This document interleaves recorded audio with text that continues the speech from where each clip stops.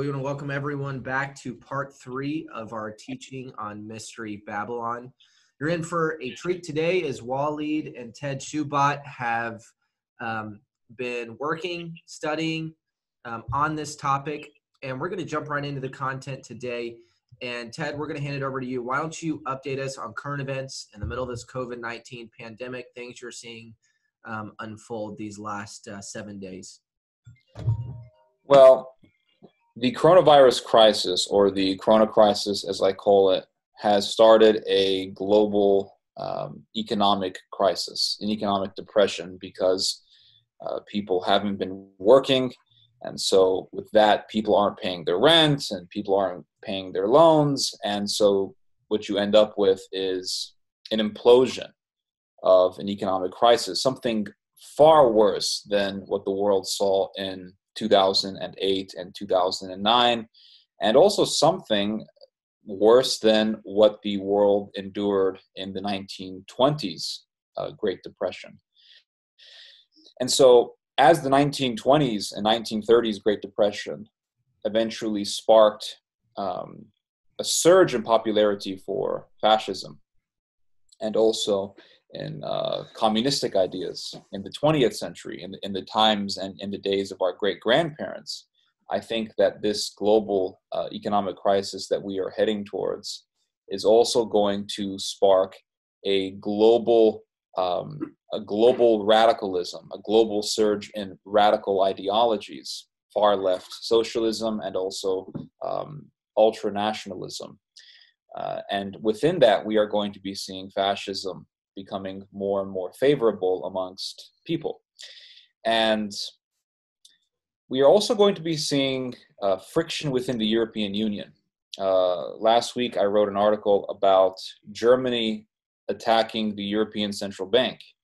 And this is pretty significant because what has been keeping Europe united all of these years is the Eurozone.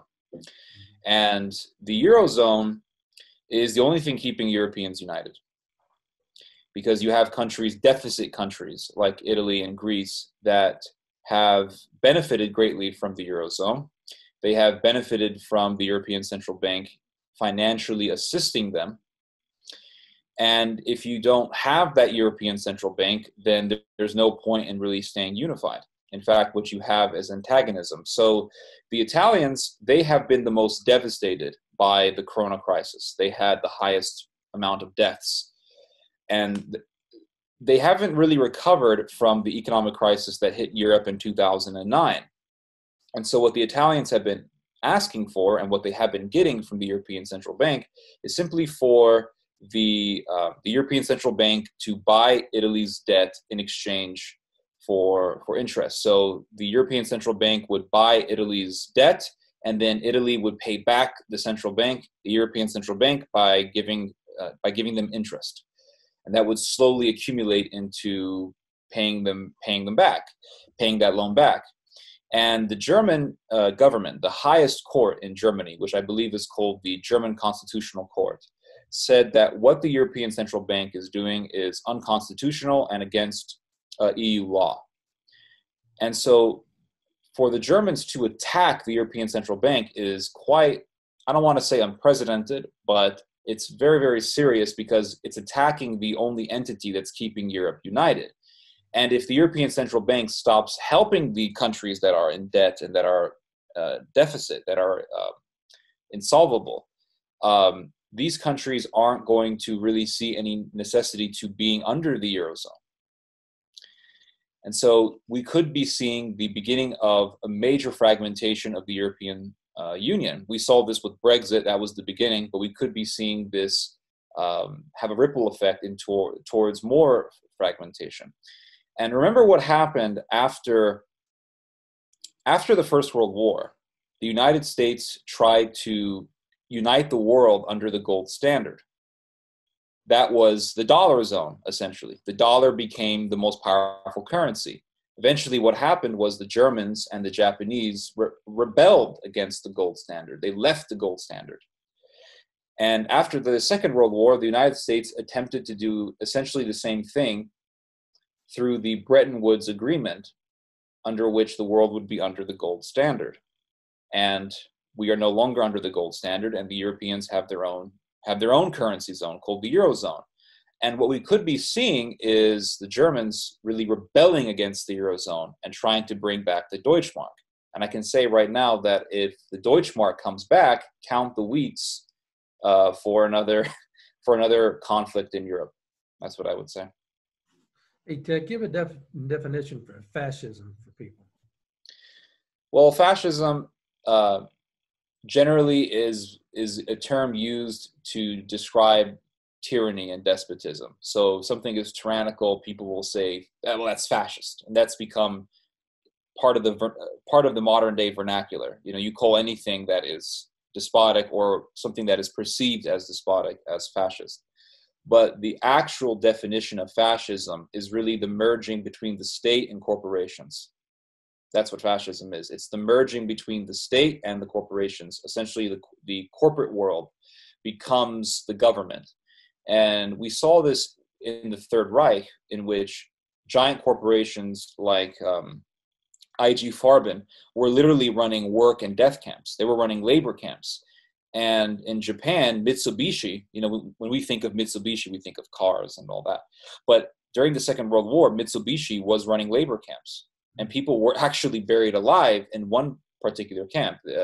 During the end of the war, a group of American POWs, alongside, I think, some French and Dutch people and some other Allied soldiers, were actually forced into a giant tunnel under the ground, and they demolished the only exit out. And those people were buried alive. And that was done in a Mitsubishi labor camp. And also you see, like, you'll read about, like, high-ranking directors of the Deutsche Bank that were huge Nazis, and they had, like, tremendous amounts of political leverage within the government. So fascism is when corporations take control over law, and they have tremendous amounts of government power. And we can say that right now, the Western world isn't too far away from becoming fascist. That was my next question, of where do we see early stages of fascism rising in the West and America during this pandemic? Well, what I would say to that is, it's quite scary, because we talk about the Holocaust and we talk about Nazism and we say never again. But people today, the masses today, are actually very susceptible to accepting fascism. Mm-hmm. So, for example, when we hear about people being locked, and I know this is a very sensitive topic for conservatives, but when we hear about people being locked up in cages because they're migrants, and they're being forced into these, like, very terrible conditions, very terrible hygiene conditions, and they're not even allowed to have toothbrushes in certain migrant camps in the United States, and you hear conservatives saying, well, it's not a big deal, who cares, oh well. That to me is a sign that if we can make someone an enemy, if we can make a certain group of people an enemy, for example, in this case, it would be the illegal immigrant, and we can see that person suffer and say, oh, well, who cares?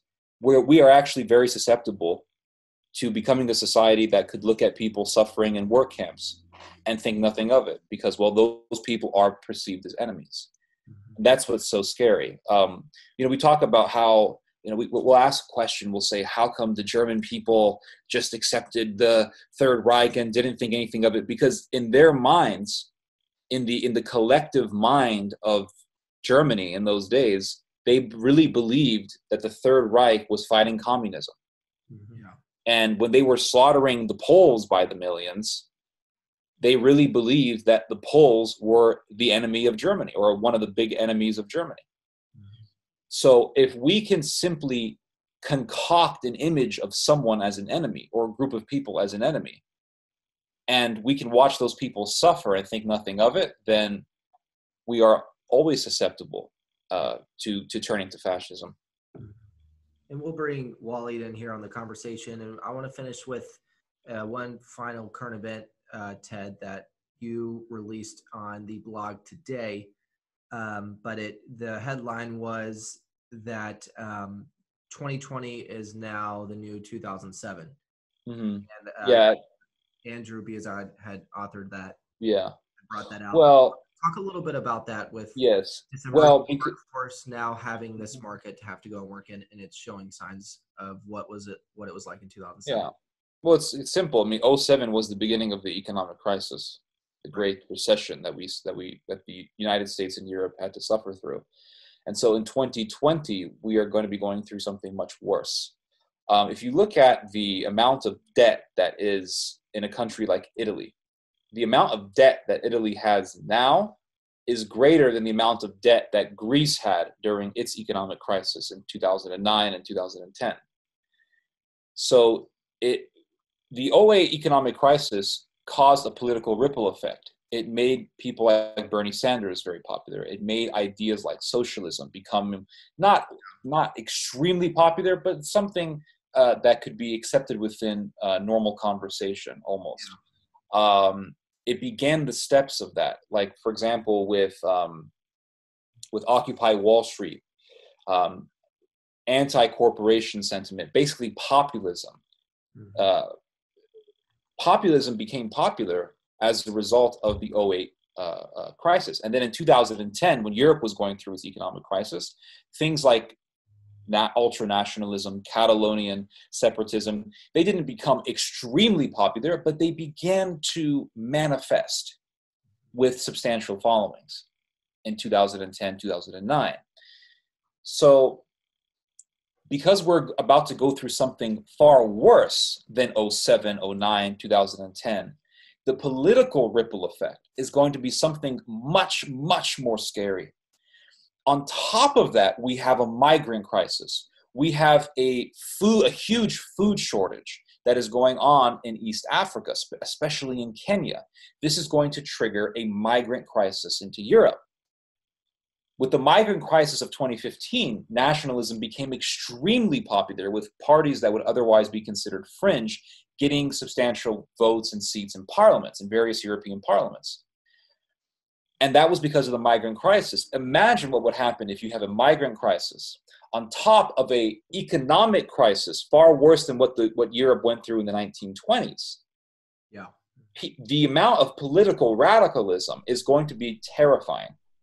Yeah. Well, let's bring you in on the conversation. When we ended, we were talking about Mystery Babylon and how God really doesn't like city life. Why don't you go on and expand into that about getting out of the cities? Well, let's keep in mind, first of all, one of the first commandments. We think of the 10 commandments, but we keep forgetting that there's commandments before the 10 commandments. Right in Genesis, God says, be fruitful and multiply and fill the earth. Mm-hmm. God's idea was that humankind expands, plenty of land, therefore expand, fill the earth, farm, and survive that way. God never had the idea of city life, where you sardine a bunch of people in one spot, because city life brings more sin. Yes. Mm-hmm. City life brings more disease. City life brings a lot of things, that are not good for a human, where everything has to be delivered to the city, where in country life, it tends to be farmers, they tend to be in a better situation to survive catastrophes, you have a domino effect once something goes on like COVID-19 with city life. How do you transport beef to major cities? How do you transport eggs? When COVID-19 hit, people stopped running to get toilet paper, but then later on, you couldn't find eggs. I still can't find yeast to bake bread, so it becomes very disruptive. And so God's idea was never to have a city life. And how often do you hear pastors talking about, why God doesn't like city life, the issue of city. Then when we go to, let's say, several parts of the Bible where it talks about city life. Right there in Isaiah 14, for example, it talks about the Antichrist. Remember the 5 eyes. Most Western Christians understand the 5 eyes is a pride-filled Lucifer here. It says, I will, I will, I will. but then they don't scrutinize the rest of the chapter, in which, in verse 17, for example, it says, prepare slaughter for his children. Who is this? That's basically the Antichrist in this case, what we call the Antichrist, this figure of evil. Prepare slaughter for his children because of the iniquity of their fathers, lest they rise up and possess the land and fill the face of the world with cities. How come we don't focus on these verses where God says we should destroy this system, because this system of the Antichrist, fills the world with cities. Wow. God doesn't want cities. Yeah. So what does COVID-19 do? Basically cripple cities. Yeah. Of course, church closures, and I hear many pastors and priests complaining about church can't operate. But is it possible that God is sick of the sermons in these churches?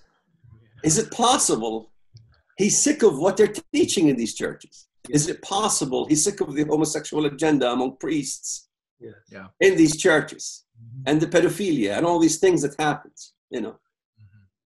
There's references in the scripture where God got sick of the temple, got sick of the sacrificial system of Israel. Yeah. And what did he say? You know, he says, your burnt offering are, abomination to my nostrils. He doesn't even want to, he says, burnt offering I do not desire. He desires what? Justice. You know? And so justice and truth, if you bring any controversial issue in churches today, whether it's a homosexual agenda, you can talk about that. You could take a verse, wives, obey your husbands as to the Lord. Yeah. And there'll be all kinds of hoopla. Women will object, this and this and that. That's not what it means. That's not what it says. Hey, if there's a decision needs to be made on buying a house or using the credit card, and the husband says, honey, no, it's not the good time. He's the leader. No, it's not. You can't tell a woman these days that, It's husbands, obey your wives. In fact, even in several parts of the Bible where God opens the court, he says that wives are not obeying their husbands. He's talking about the end of the world here. We can go through many references. In these days today, much of the controversial issues can't be discussed in churches, Yeah. Well, where the term worthy of death doesn't mean go kill the gays, but God says he's going to unleash plagues on the earth. Yes. But he's talking about a homosexual agenda. But what pastors talk about homosexual agenda these days? But there's many references in the scripture about the cities. So we're there in Isaiah 14, very clear picture that God wants to eliminate cities. And in fact, I have several references in the writings of last year. Yeah, the Sunday Yes. specials from last year. Yes. Yeah, I told folks, you need to get out of the city. Yes. The message that I gave was simple, that as soon as you see the world turning into Sodom or supporting Sodom, it's not really the issue that homosexuals exist. Right. Homosexuals existed throughout history. There's always been homosexual issues. It's the issue of the Christian world supporting a homosexual agenda or not really exposing the homosexual agenda. Yes. And God in Ezekiel 17, in Isaiah chapter 3, it's pretty clear. Even in Romans chapter 1, where he talks about the wrath to come. Yes. What's that about? What's Paul talking about, the wrath to come? Men laying with men, women with women. What's he talking about? What wrath? There has never been a wrath. Right. And now we're beginning to see, come out of her, my people, this mystery Babylon, lest you suffer in her plagues. Yeah.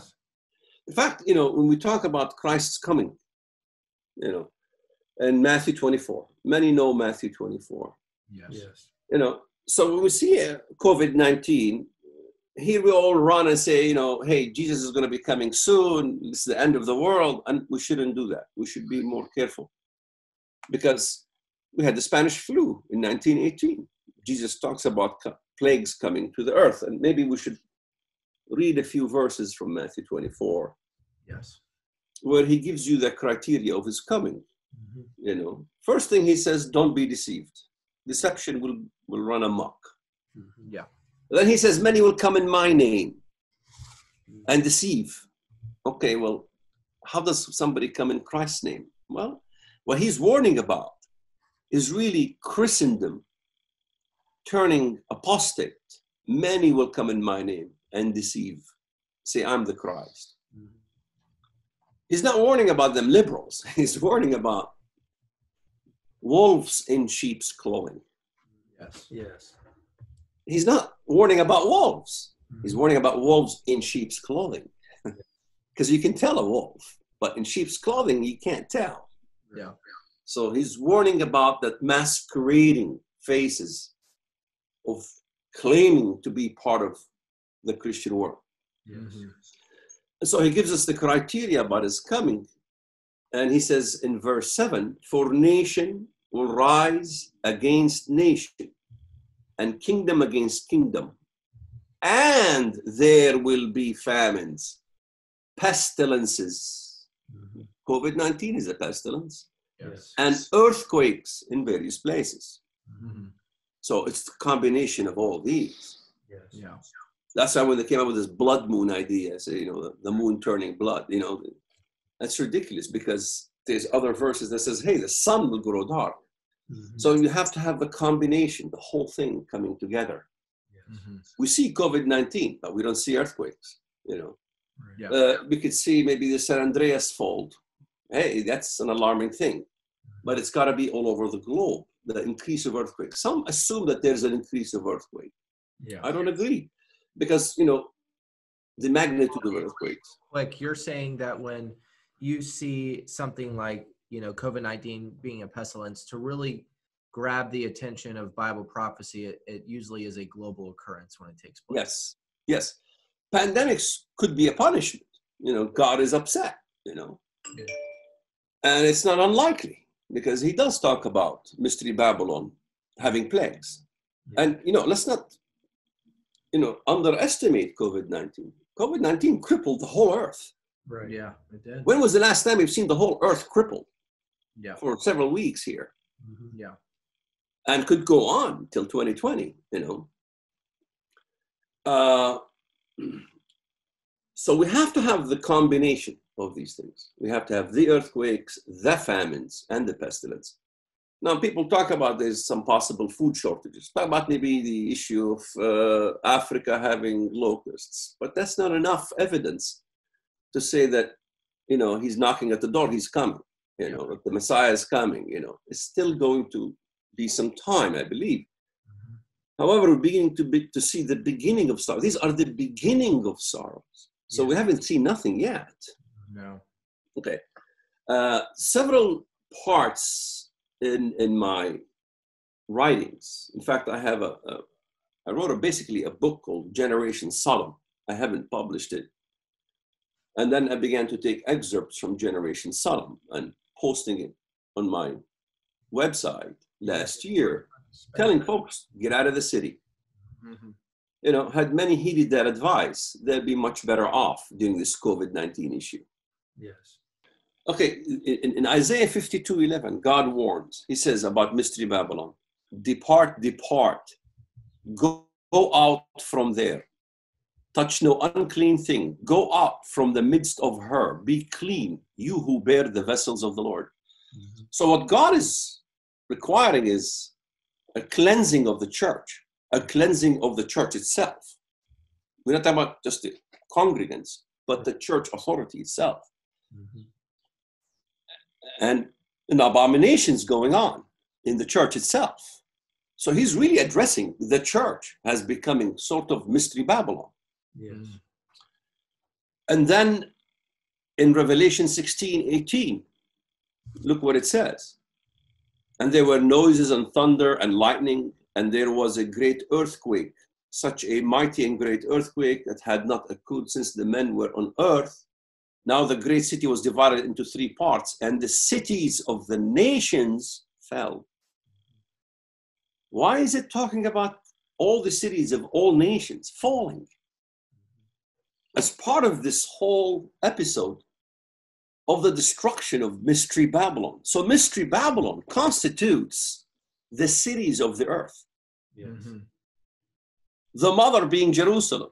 Christendom itself is part of this Mystery Babylon, not just Islam. Mm-hmm. Yeah. And then in Isaiah 14, who destroys these cities? It's the system of the Antichrist itself. Mm-hmm. Yeah. Destroys the harlot, Yes. which are really the cities of the earth. When it addresses the Antichrist in Isaiah 14, verses 16 to 17, this is the man. That's not Lucifer and his angelic, as an angelic being. Mm-hmm. It's no longer, this is the angel, the cherub in the garden of God. Yes. This is the cherub in the garden of God, manifesting himself as this man of sin. Yeah. This is the man that troubled the earth, that made kings to shake, that made the whole earth desolate and destroyed its cities. So God allows this Antichrist system Yes. to destroy itself. It's self-destructive. Yeah. Yes. And everything works together for good. Even the works of the Antichrist ends up for good. Yes. Yeah. As when the crowd said, crucify him, crucify him. That was our salvation. Yes. Yeah. You see? And so to destroy Christ was the victory. Yes. Yes. To destroy Christendom, Christianity, still a victory. Don't worry. Hmm. Even when it comes to the state of Israel, most people think that Israel will be unscathed. It's from Micah 5. Micah 5 is such a crucial prophecy. It's talking about the birth of Christ in Bethlehem, the coming of the Messiah, Mm-hmm. sprouting from Bethlehem, Ephrata, in Israel. And then he talks about the coming of the Messiah, coming of Christ again. Yes. In those references, and I'm just reading from what I wrote, God rescues only a remnant. God destroys Israel's chariots and destroys all of Israel's fat cities. All of them. Mm-hmm. God tells Israel the following, quote, I will destroy your chariots, cut off the cities of your land, and throw down all your strongholds. Mm-hmm. In other words, Israel will be so desperate. That's how Christ rescues it in the end, when only a remnant remains. Hmm. So I wrote, Tel Aviv gone, Israel's Dimona and Sorek nuclear facilities gone, all of the strongholds gone. Iran's mullahs already threatened to strike Dimona, and Israel went on red alert 30 times as anxiety grew from the situation in Damascus, Syria. Yes. So it's not unlikely. And this is in the Bible itself. How often do you hear these so-called prophecy experts discuss Micah 5, No. the second coming of Christ? Mm-hmm. In verse 3, how do we reach this conclusion? Therefore, will he give them, Israel, Mm-hmm. up? He gives them up. Until the time that she, which travails, has brought forth, then the remnant of his brethren shall return unto the children of Israel. Mm-hmm. I thought Christ was Israeli. Okay. How is a remnant of his brethren return to the children of Israel? How could Israelis return to the children of Israel? Because here it's speaking about the Israel of God. Yes. Okay. Paul, very clearly the New Testament says this is the Israel of God, the church. Yes. We keep forgetting that equation. We say Israel is literally Israel all the time in the scripture. That's not true. Right. And I wrote, Micah 5 says, therefore he will give them up, and only the remnant of his brethren are saved. When they return, repent, and join the children of Israel, that is the church. Give them up to what? Paul in Romans 1 tells you why he gives Christendom up. Paul in chapter 1 is talking about Christendom. Quote, therefore God gave them up in the lusts of their hearts to impurity, to the dishonoring of their bodies among themselves, because they exchanged the truth about God for a lie. Yes. They're teaching lies instead of truth from the scripture. Yes.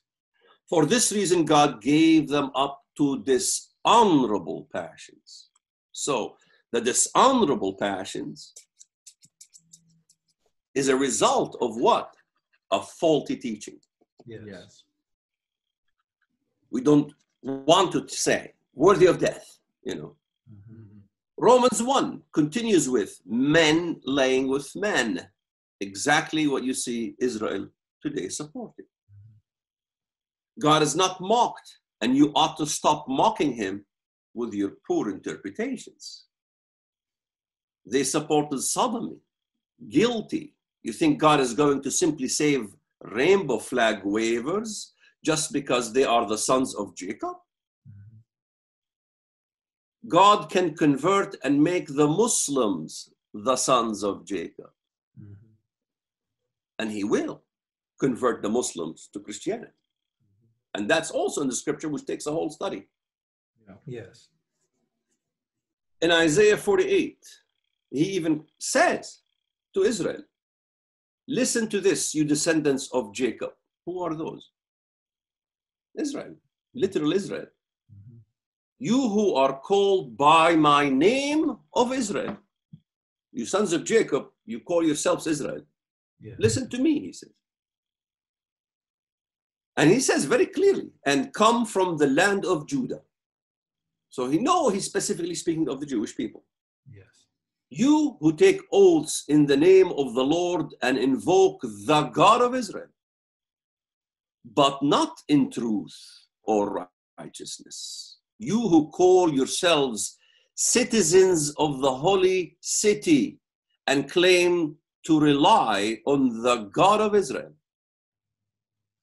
Mm-hmm. You have neither heard nor understood, he says in 48.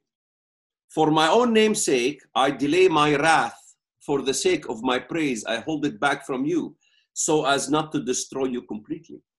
So he's saying he rejects that. And he delays the wrath, but the wrath will come. No question about it. In fact, even in Isaiah 17, the destruction of Damascus, God elevates the refugees of Syria. Yes. And he says Israel will be basically disappointed. Yes. So many have this in reverse. So now we go back to Micah 5. Yes. I will pluck out the Ashiras out of your midst. Micah 5 is not an ancient prophecy about an ancient event. Micah 5 is about the coming of the Messiah. Yes. So will I destroy your cities.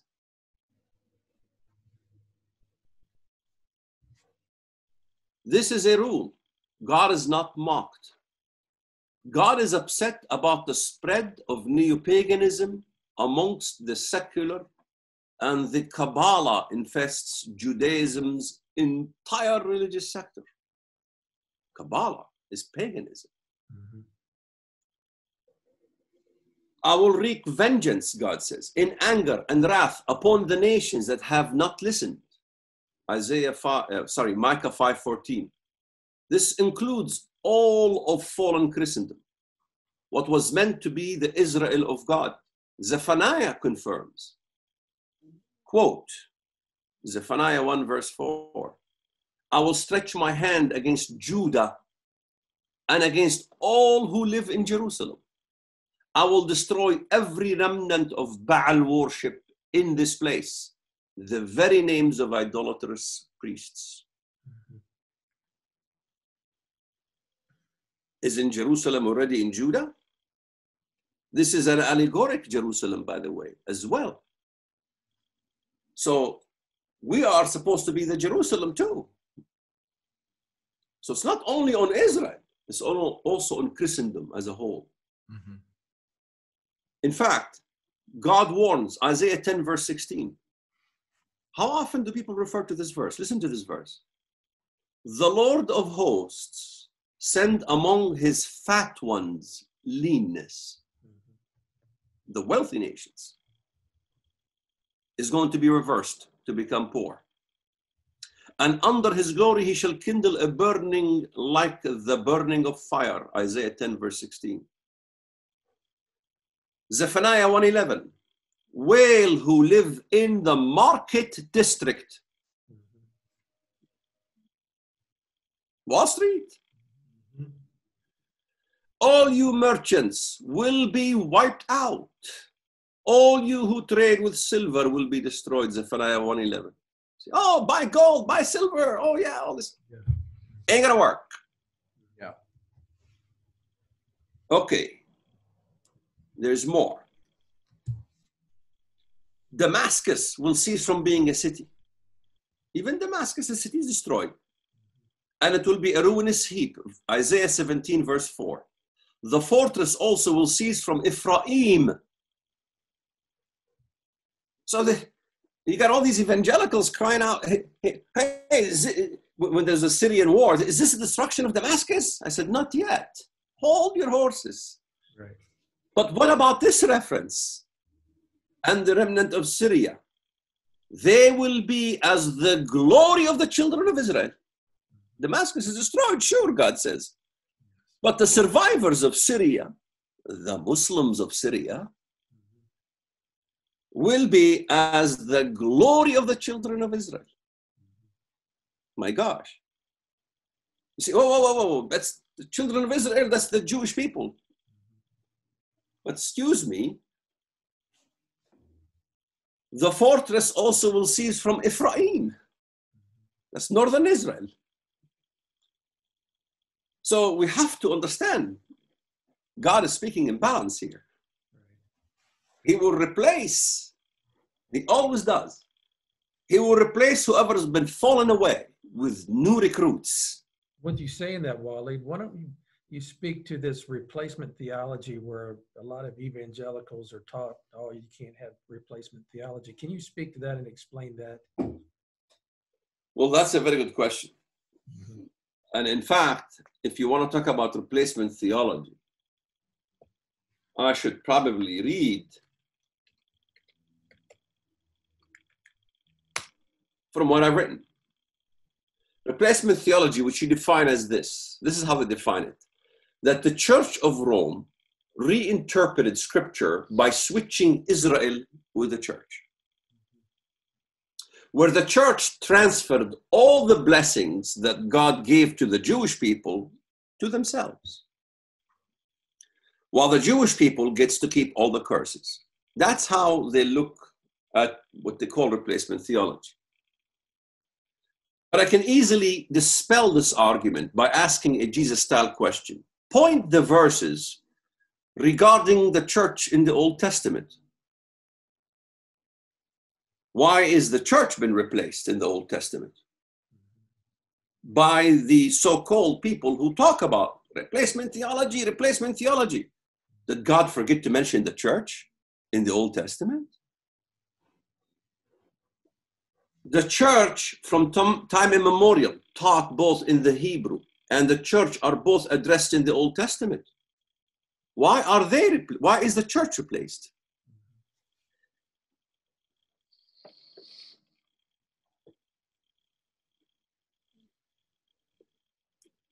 There is, now you pause, I need to search for some things. That's fine. Yeah, because this is a big confusion that I hear. I've even heard pastors talk against replacement theology. They're just so dead set on literal Israel. Yeah. In that you've heard all the cases for it.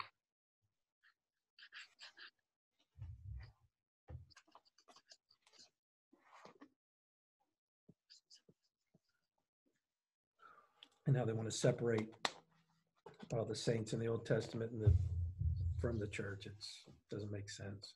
No, it doesn't. I need to search in my...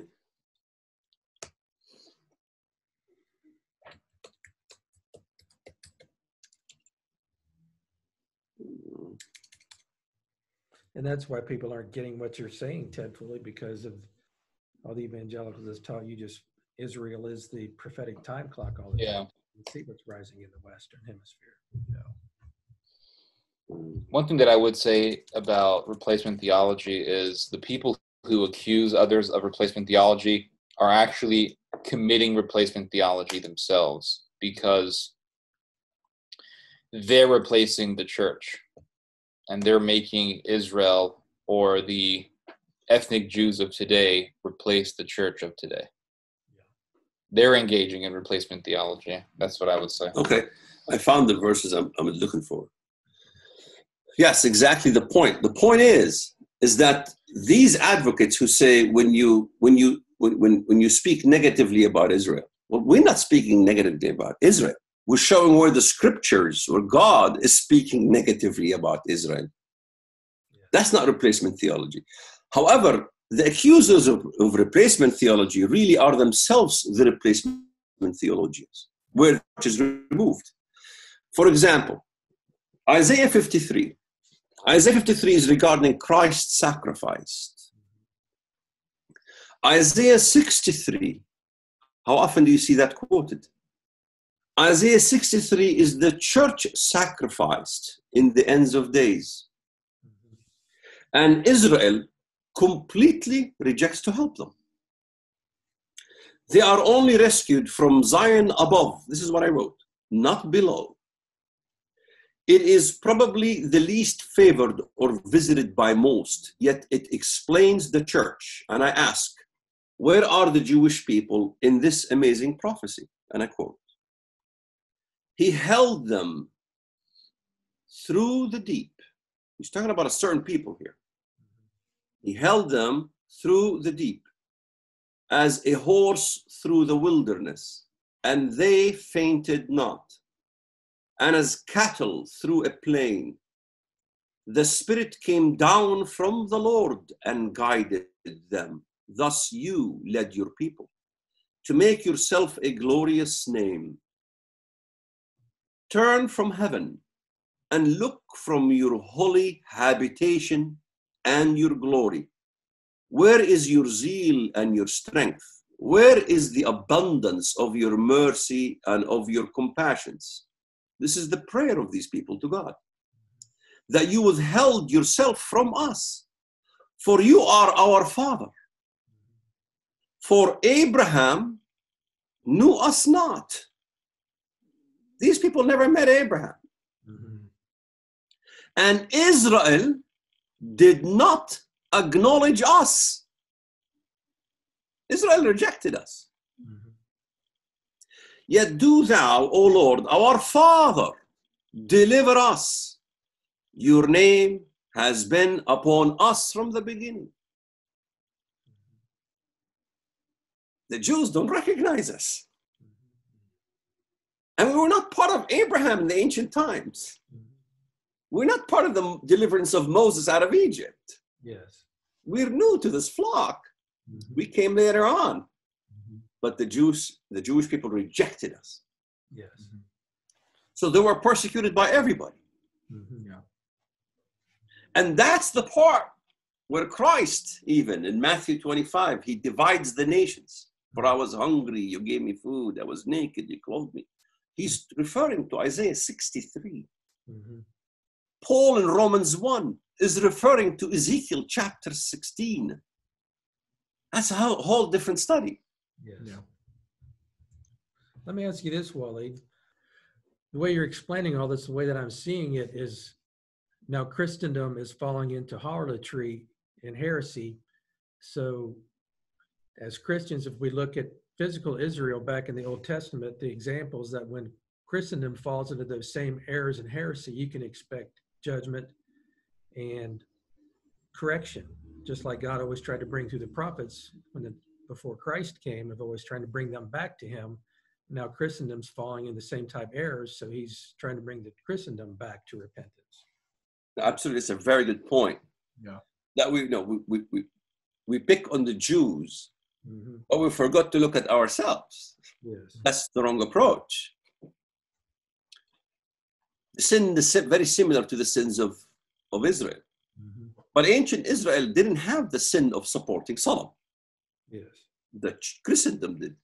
But today, Israeldom does the same too. They also support Sodom. And that's why he's saying, look, the whole kin caboodle, Jerusalem and her daughters, Yes. born of her. Mm-hmm. So we have to understand the big picture here. He's addressing, when he addresses Jerusalem in scripture prophetically, he's addressing both Israel and the church, because we're born of Jerusalem. Yes. You see? And then that's why Paul, he talks about this in Galatians chapter 4. Mm-hmm. You know, there's two cities here. This is the bottom line, really. The bottom line is God hates one city and the daughters of those cities. Mm-hmm. And he uplifts the Jerusalem above, Yes. the holy Mount Zion above, Yes. not Mount Zion below. Yes. And so the battle is really between two cities, the city of God and the city that the devil instituted. Yes. And so really, Mystery Babylon encompasses much. It encompasses literally Jerusalem, Israel as well, born of her, Christendom. He's saying the whole king caboodle. Mm-hmm. It truly could be that he's sick of all the church services these days. Mm-hmm. He's tired of it all. Yeah. He wants righteousness. Yes. Mm-hmm. Oh, that's good. Yes. And I think that segues us great into closing today's teaching on Mystery Babylon Part 3. Ted, we want to thank you for bringing out the current events there in the beginning. And as always, everyone tuning in, keep a close-eyed watch as Walid, Ted, and Andrew are bringing out relevant topics, as well as we're going to be including the articles that Walid wrote from Generation Sodom. Those are going to be attached in the description as well. So for further understanding and teaching, Walid, you wrote these articles over a year ago. And so that's what you were referring to from today. So we'll have those linked in the description. We just want to thank everyone for tuning in for Part 3. We will bring a conclusion to Part 4 next week, and then we'll introduce some new topics as well. But we pray you have a great day. Wally, Ted, as always, we thank you, and we salute you for all your hard work, your study, and the blessing you are to the body of Christ. Thank you. You bet. Thank you.